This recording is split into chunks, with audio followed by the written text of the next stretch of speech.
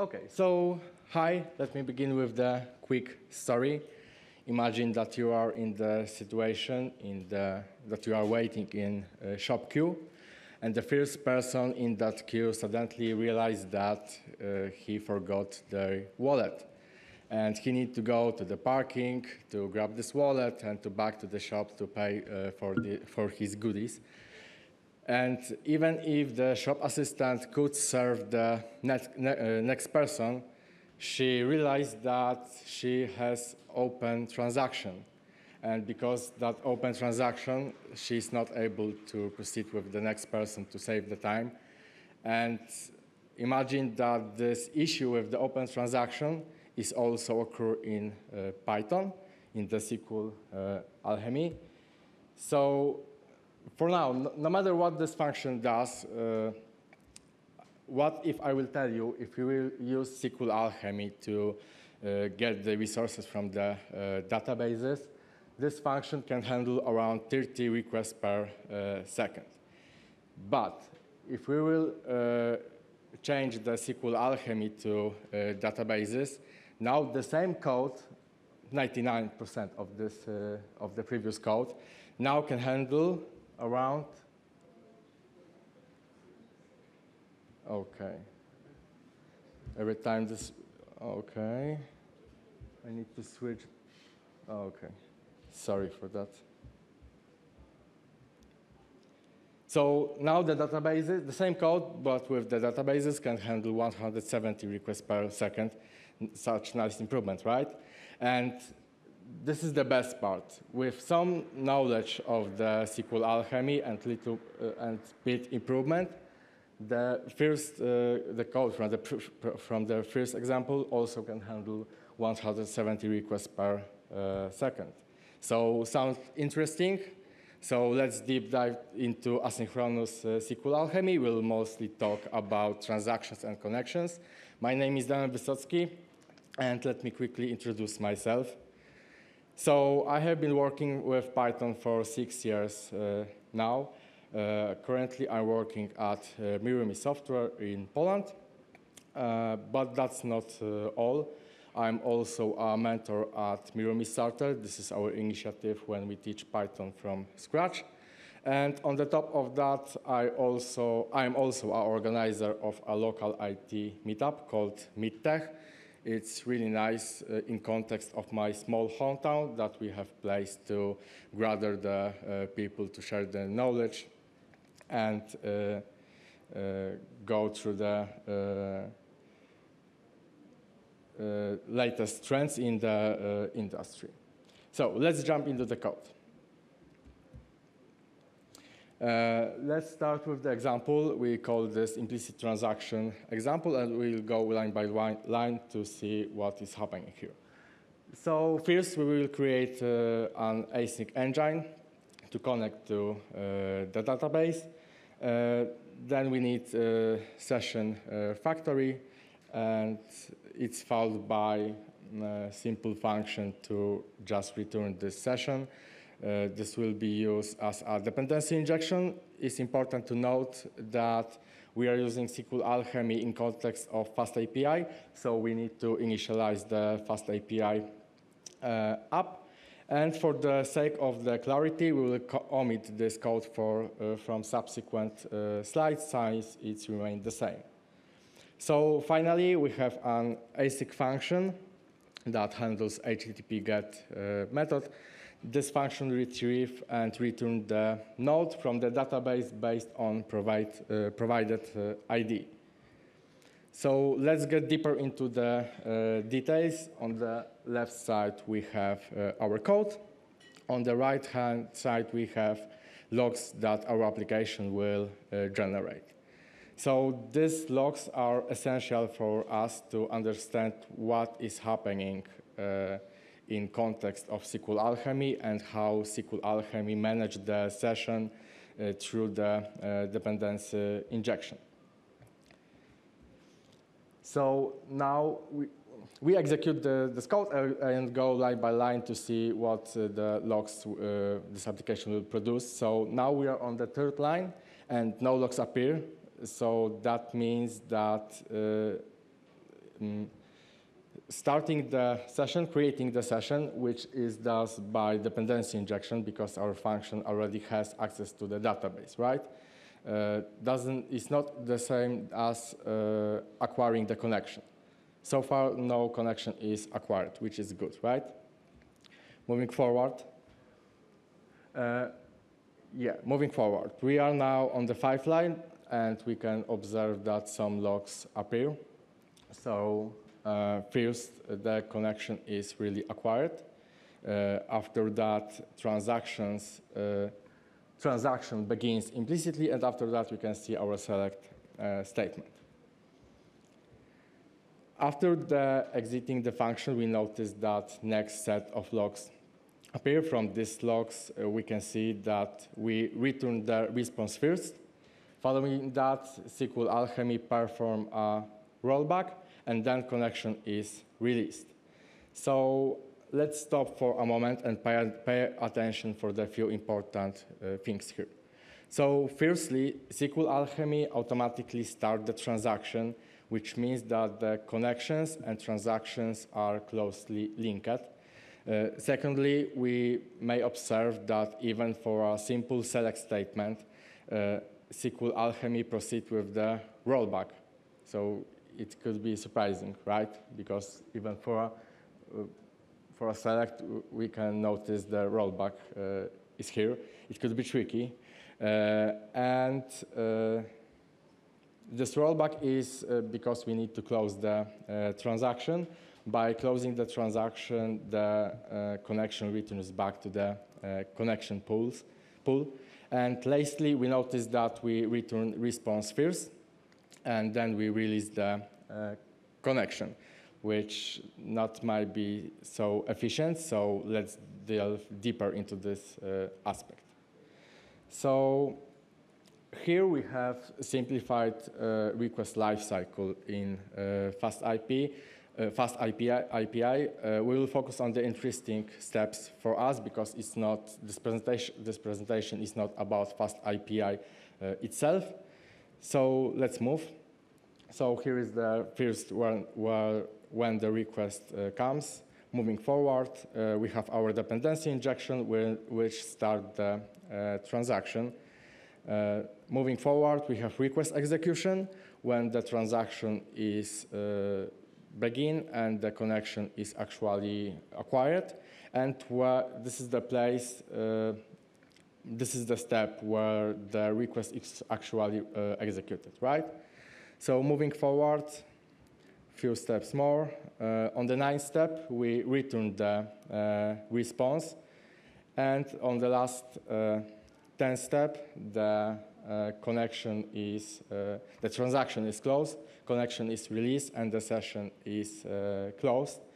An important observation here is that we are really wasting our resources, which in this context is connection to the database, right? Because we need this connection only on the 4th step, because this is the place when we execute the request. And one thing, on the 10th step, we have middleware provided by Fast API, which closes, which ensures that the dependency injection, that the object injected by dependency injection is closed. That's why on the 10th step is session is closed, right? Okay, so now we know that we are wasting resources. Let's see how we can solve this issue. So this is the old code. Let's make some modifications. As you can see, one noticeable change is that we've wrapped our code with the database begin statement, which means that we start session, SQLAlchemy session in explicit way. And once again, we will execute this function and go line by line and see what logs it produces. So now we are on the 4th line, and again, no logs are produced at this moment. That means that entering into the context manager and explicitly starting the session is not the same as acquiring the connection. So moving forward, yeah, the same as previously. On the database execute, the first logs appear, and so far nothing changed. The transaction is started, the connection is acquired, the transaction is started implicitly, and followed by our select statement. And now, upon the exit context manager, the next set of logs becomes visible. We notice a commit happening, followed by release the connection. Here we can see the change compared to the previous example. Instead of rollback, we have a commit statement. And moving forward, now when we exit the function, the logs show us that we return the response. So in this example, we release the connection first and then return the response. This approach is look like improvement, right?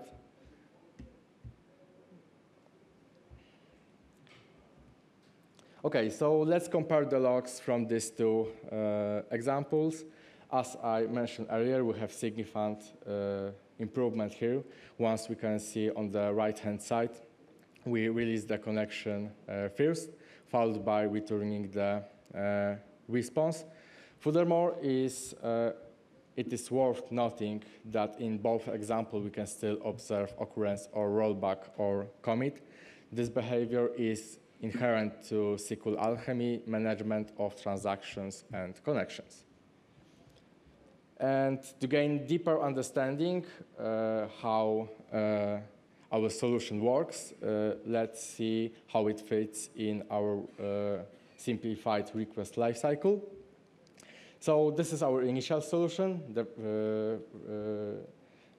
first example, right? That we know that we acquiring the connection on the 4th step and release it on the last 10th step. And now this is how it looks with the possible solution. We can clearly, no, we now don't. I will fix it in a moment. Yeah, and now we see that we acquired and released the connection on the 4th step, and this is what we want, because only on the 4th step we really need the connection, right? So, where is my mouse? Yeah, here it is. So, to summarize what we have learned so far, we understand the close relationship between transactions and connection. SQLAlchemy handles certain operations behind the scenes, and it's important to be aware what is happening, because there are a lot of things happen implicitly. We have also discovered that even for a simple select statement, that transaction is started implicitly. And furthermore, to release the connection, we need to close the transaction, which explain why we may occur the rollback or commit even if we don't execute it explicitly. So let's dive into more practical example using the knowledge that we gained earlier. We'll break down this example into smaller pieces. So in this example, we set pool size to 5, which means that our application have 5 available connections to the database. And this scenario involves handling HTTP post request, and this is what is going here. So first we validate node ID, and then we need to get to our database for external ID based on this node ID. This external ID is needed to make call to external API, and now to make some node synchronization with our database. That's why we need to call to this external API. And it's important to note that this call takes approximately 5 seconds. and this 5 seconds is only for the testing purpose. Okay, and once we receive the response from the external API, we update our node with provided data by external service. Finally, we return the response. So at first glance, this function may look just okay. All I/O blocking functions are awaited, so nothing. You can say that nothing wrong will happen here, right? So normal async function. So let's test it. Now let's analyze the benchmark to assess the situation.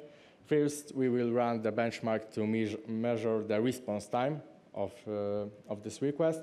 And as you can see, with the 5 concurrent requests, and the pool size, to remind you, the pool size is equal to 5. And for the 5 concurrent requests, it took approximately 5 seconds, which is okay because the call to the external API takes 5 seconds. So this aligns with our expectations, right? So now let's make the same benchmark, but for the 10 concurrent requests. And something happened here, right? Because the first group of the first 5 requests take 5 seconds each, and the subsequent request, the next group, take 10 seconds. So this doubling response time means something, and we need to discover what happening here and what is our bottleneck. So let's analyze the situation by breaking it down visually. In this animation, on the left side, we have our request with the 2 colors that align to the benchmark from the previous slide. These requests are divided into 2 groups, blue and pink. In the middle, we have our connection pool with the 5 available connections. And on the right-hand side, we have either pink or blue arrow pointing to a specific line of code as the request is being handled. This color of a given arrow is associated with a corresponding request on the left. At the bottom, we have a timeline. So let's start, and we will start on the 9 line of the code where the database execute operation occurs. At this point, we notice that blue group of requests occupies all available connections. The connections are indicated as green, indicating that these requests are performing database operations. After that, the blue group make 5 concurrent API calls to external service.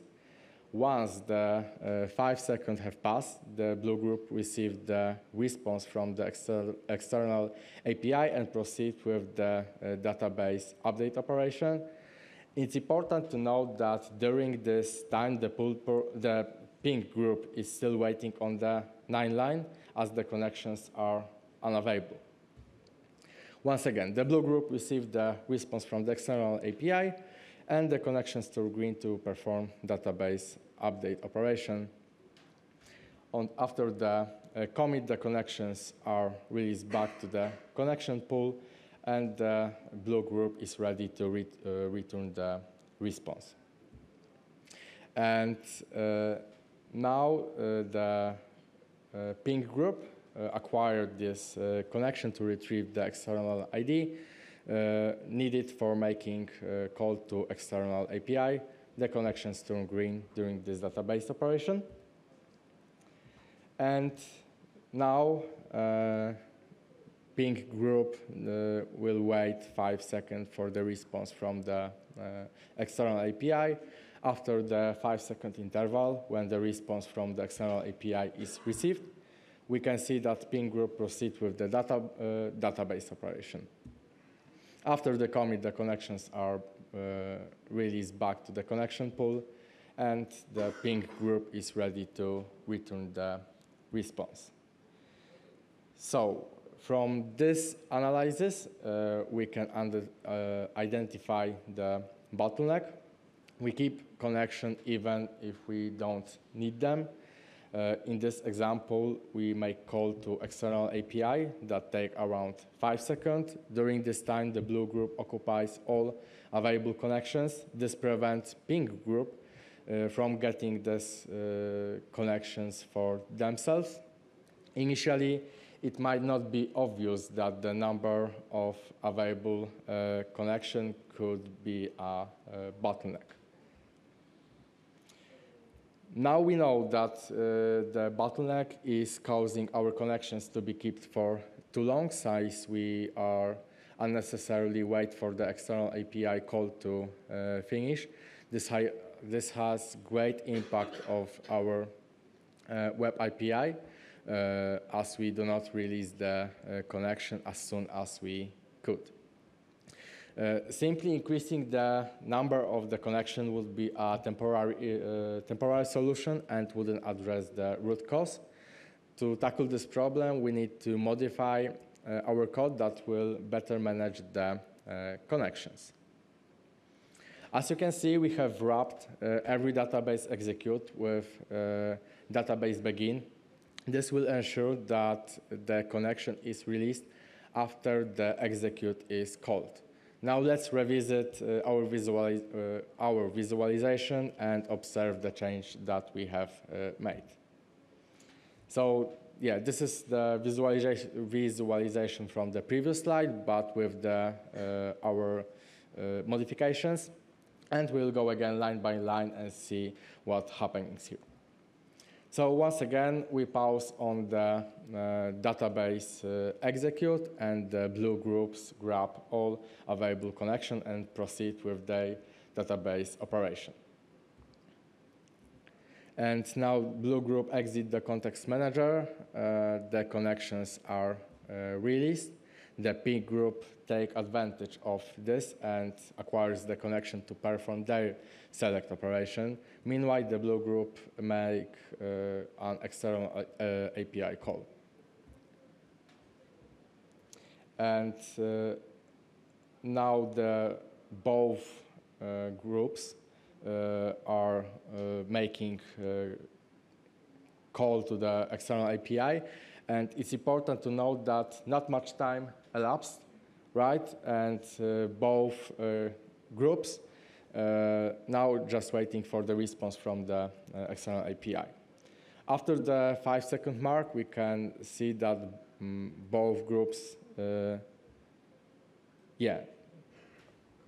can observe that both groups stopped on the database execute. And the blue groups grab the connections to perform their database operations. Following the commit and exit the context manager, the blue group is ready to return the response. Now the ping group can proceed with their database operations since the connections are available once again. And now, after the commit, the connections are released, and ping group is ready to return the response in just 5 seconds. So by implementing these changes, we have greatly improved the performance and eliminated the bottleneck caused by exhausted connections. Let's see how it's match in our benchmarks that we see previously. This is the old benchmark, right? And ta-da! Yeah, now the both groups need 5 seconds, even for the 10 concurrent requests with the 5 available connection, with the pool size is equal to 5. Now the both groups need around 5 seconds to complete their task. So, what do programmers love the most? The diagrams. That's right. So here we have two diagrams that are more detailed visualization, visual representation of where resources are being wasted. Unfortunately, due to time constraint, we won't be able to delve them into further. However, for those who are interested in diagrams, here is the QR code. You can scan and see those diagrams.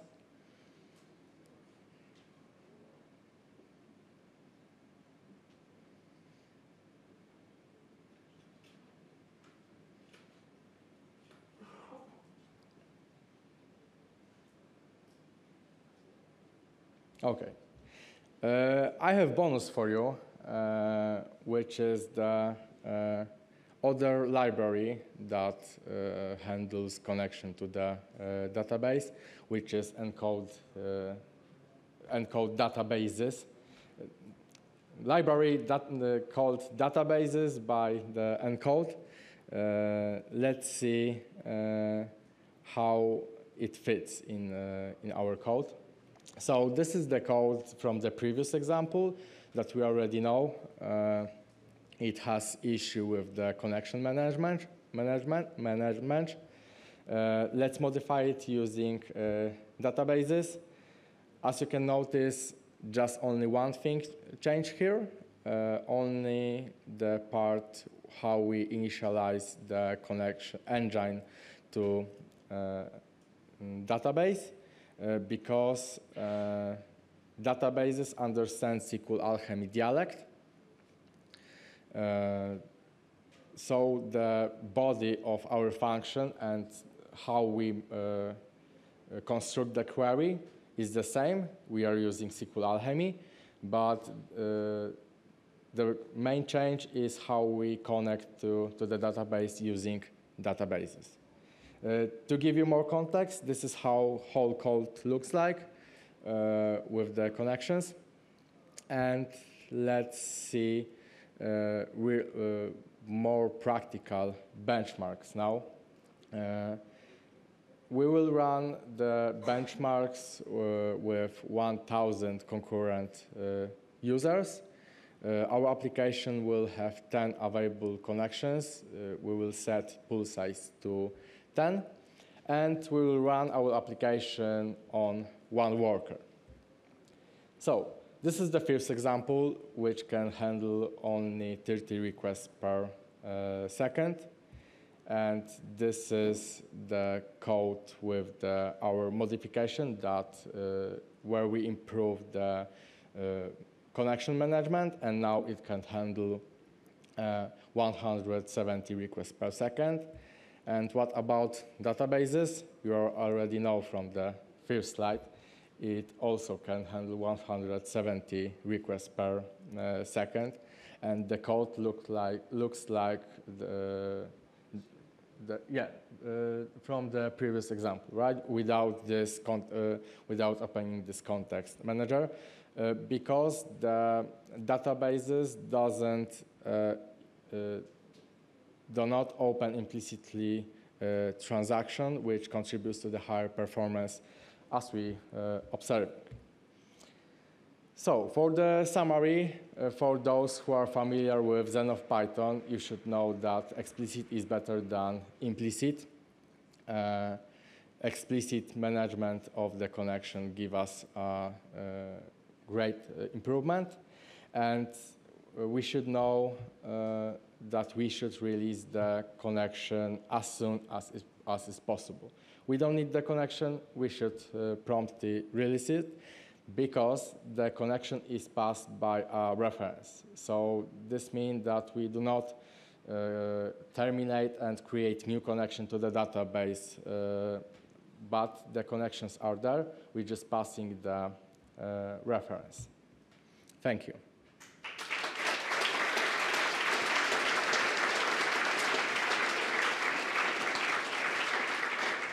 Thank you, Damian.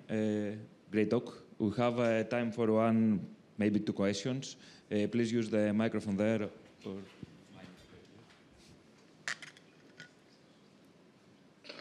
Yeah, hi. Thanks for the talk.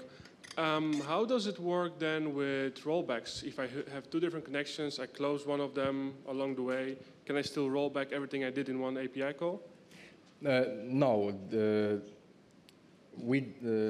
By default, we don't want to have our